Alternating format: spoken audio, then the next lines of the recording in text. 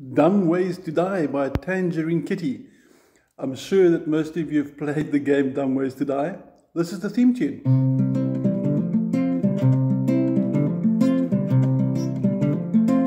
And it's got a really cool sort of chorus which goes.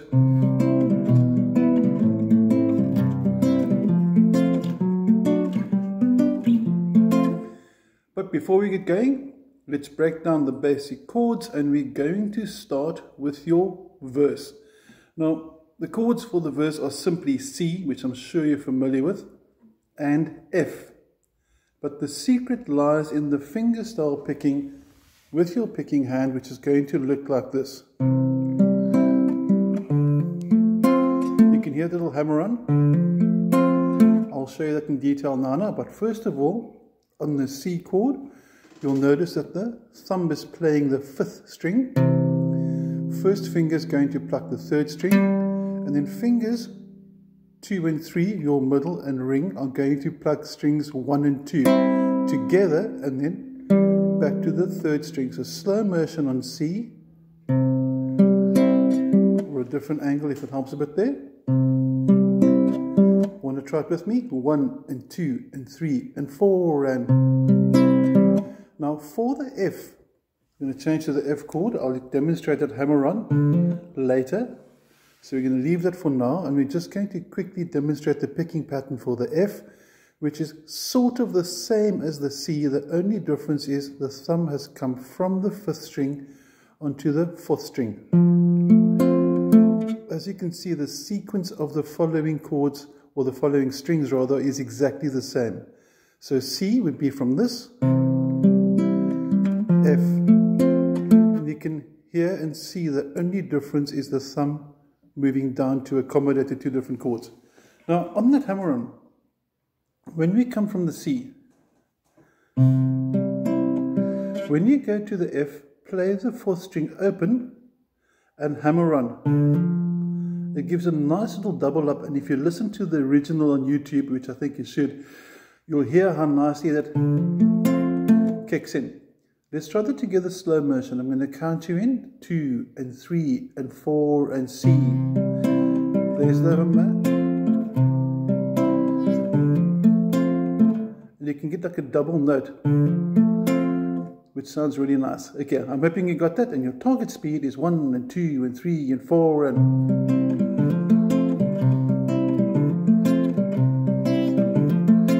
Notice also with my picking hand, my wrist isn't doing this, and it's not like that either. So don't get your wrist too close to the guitar.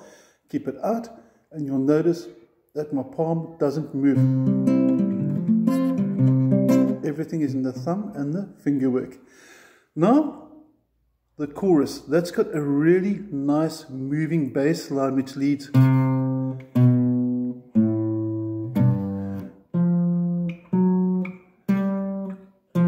Listen for those notes as we go through the chords. We're starting with a C. For the E minor, you don't pluck the 6th as we'd expect. You pluck the 5th again. And that gives us that descending bass note as we just spoke about. A minor, you stay with the 5th string again. And again you can hear as it goes through the sequence. So one more time, C, E minor, A minor. Now C with a G bass. This is quite a sort of busy chord because you have to use all 4 fingers. Your pinky has to go on the 5th string, ring finger to the top, and fingers 1 and 2 stay pretty much the same as you would for a normal C. And your bass note skips to the 6th string. You could, if you wanted to, actually just do that as well, because you're not playing the 5th string, so you don't really need the pinky, but it's a good habit to get into because there will be strumming songs and other applications where you actually want the pinky there. So thinking ahead, try and get the pinky inclusive. Let's take the first line together. 1 and 2 and 3 and 4 and...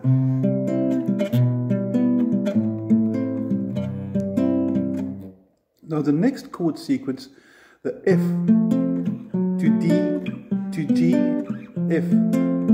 We're not playing the chords as normal. This is what you'd normally expect. F, D, G, but the bass line doesn't sound as cool. So we decided to use different voicings, and a voicing means we use a different shape for the same chord. So your F change, and you'll notice over here now that I've actually got my first finger across 3 strings, not the customary 2 like you'd normally do. Putting it on 3. Now when we go to the D, watch this change. First of all, slide up a fret and take the middle finger down a string. This is your new D, and more accurately named D/F sharp, because the bass note, the name of this note here is F sharp. And that leads us quite nice to our new voicing of G, which means we go up 1 more fret and the middle finger goes back to look like the F shape.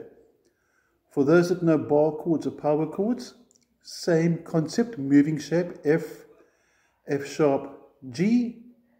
And if you're going to go through the changes we need here, F, D with the F sharp, G. And you can see it's the middle finger also moving in the change as well. And then after that you come back to F. Listen how cool this sounds, slow motion.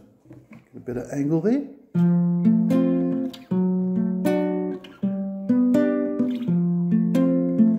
Let's take that the whole way through now.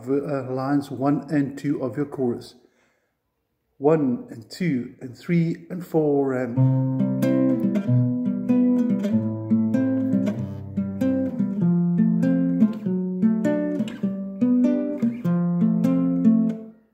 When you get to your third line, you'll notice that the last chord is now an E minor. So it starts with a C, E minor, A minor, E minor. But for the last E minor, you'll notice I've finally brought in the 6th string, or I could have crossed over to the 4th string. I'm going to go for the 4th string rather, because it goes F afterwards, there's my F, and then G. And it gives me a different sort of tonality, a slightly different sort of vibe, because I'm taking different bass notes. Should we try the chorus all the way through? 1 and 2 and 3 and 4 and...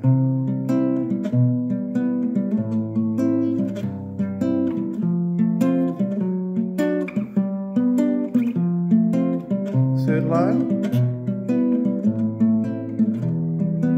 F to G, and you're back to your verse again, which is going to be.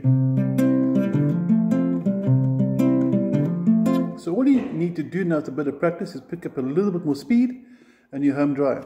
Now when you finally get to the bridge part where he sings "dress up like a moose during hunting season," don't do what these words say. That's just a health warning. It's dumb ways to die, not dumb ways to survive. Okay. But when they sing that part, dream up, dress up like a moose in hunting season, they're basically just one strum on each. So you're going to go.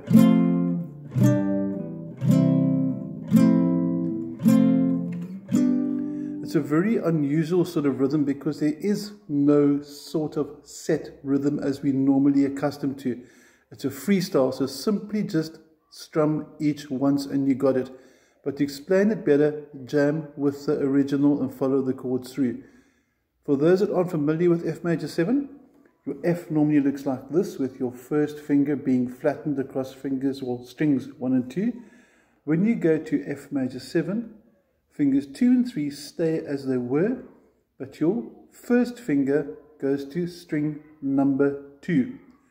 Now you might notice over here I'm playing a very unusual sort of cheap guitar. That's just to show that you don't necessarily have to use a 20,000-30,000 Rand Fender Strat or something like that I normally use in most of my videos.